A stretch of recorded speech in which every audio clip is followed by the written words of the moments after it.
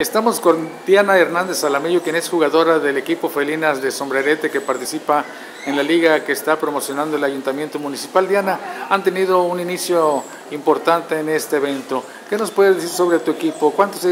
¿En qué lugar van actualmente en la clasificación general? Antes que nada, buenas tardes. Sí, buenas tardes. Ahorita pues vamos, gracias a Dios, en el primer lugar. No hemos perdido, al contrario hemos ganado. No hemos tenido ahora sí goles en contra, ninguno. Vamos muy bien con este equipo de Felinas del ejido de Sombrerete. Pues es un equipo muy fuerte porque llevan 3 juegos ganados y ni uno perdido, y sobre todo no han recibido alguna anotación, de forma que es el equipo abocado a llevarse el campeonato. Primeramente Dios, vamos ahora sí por el campeonato, por el trofeo, y para que se anime la gente a seguir ahí jugando. Diana, ¿qué le recomendarías a todas las jóvenes, a las niñas y las jóvenes que quieran practicar fútbol?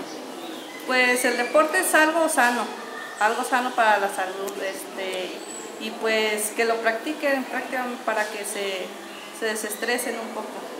Pues es interesante, sobre todo que en la comunidad de Sombrerete, netamente futbolística, recordamos el equipo de Brasil que logró varios títulos en el fútbol de la primera fuerza local, y ahora con este equipo se espera que de igual manera logren las hazañas que antaño hicieron los varones.